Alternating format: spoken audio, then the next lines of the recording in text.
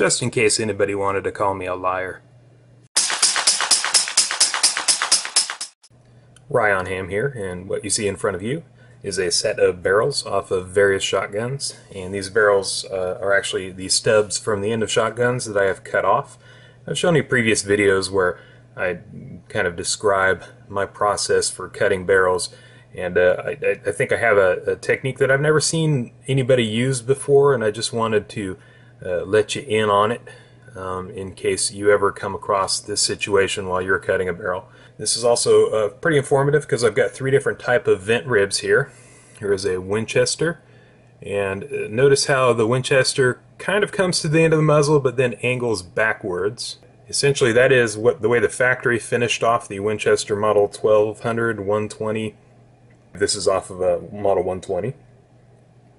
Then we have a Remington 870, and notice how the vent rib doesn't come to the end of the barrel.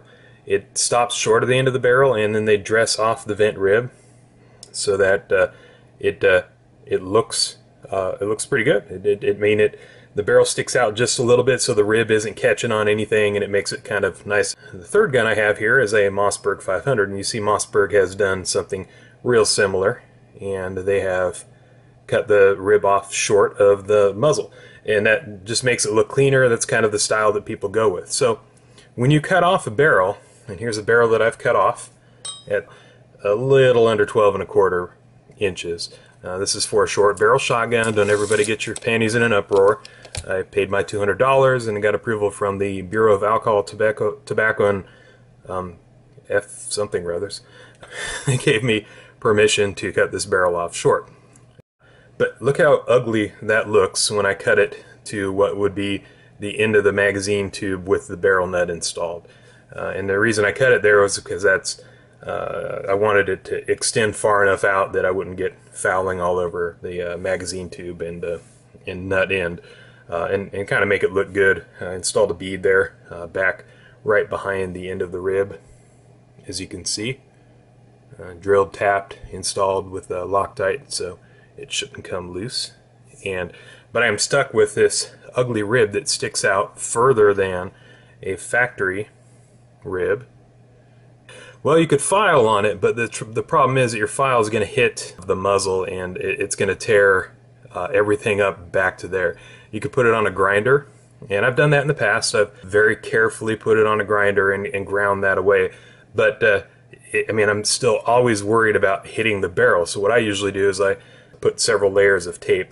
Well, I discovered about a year back when I was trying to find a cheaper way to do a fixed barrel spacer for my Silencer Co. octane suppressor that these exist, and this one's been modified. It started out like this.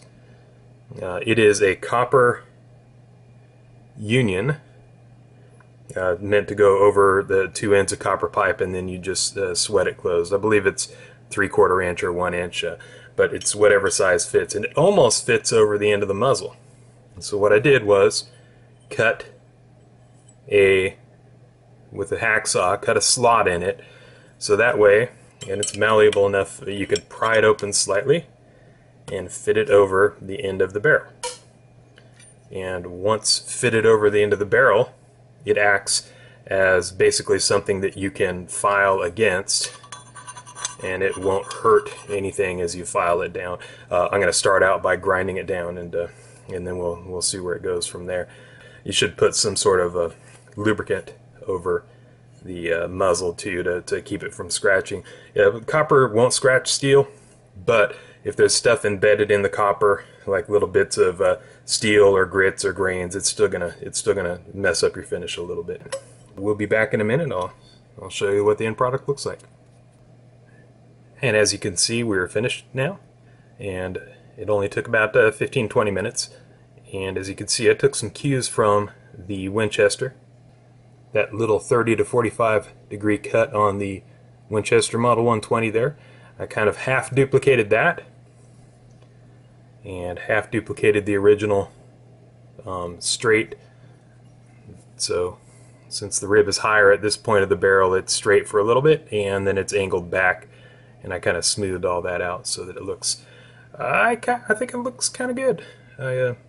I've been doing this for a while. I've been doing them this way for a little while now, and these are just a few of the barrels. I've got a ton of cut off barrels, and for the most part I cut them off for this reason. You can see this one came without a choke tube, and the front is kind of dinged up, and when I shortened it, of course I shortened it, if you can see the spacing on the ribs here, I shortened it the same amount so that it leaves a little bit of rib sticking out the front there so you could dress it up later.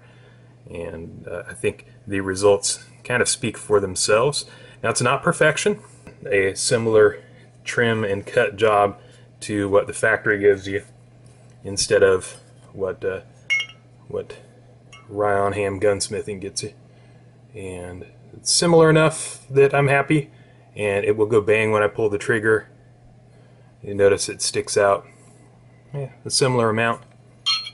We'll match those up a little bit and see how close we got. I couldn't get it perfect here, so the barrel does stick out a little bit further. Now, this particular barrel goes on my Form 1 Remington Sportsman 870 short barrel shotgun, and that shotgun itself will be going to get choke tubes installed, and you'll see it probably in the future. With a piece of tubing like this, sacrificial, you can avoid damage to your barrel. Not perfection, but it's a good way to trim your rib back and give you a more professional factory style look than the other way of doing it. So Ryan Ham, I enjoyed making this video. If you enjoyed watching this video, please click like. And if you want to see more like it, please click subscribe. Feel free to share it or comment on it if you'd like. Goodbye.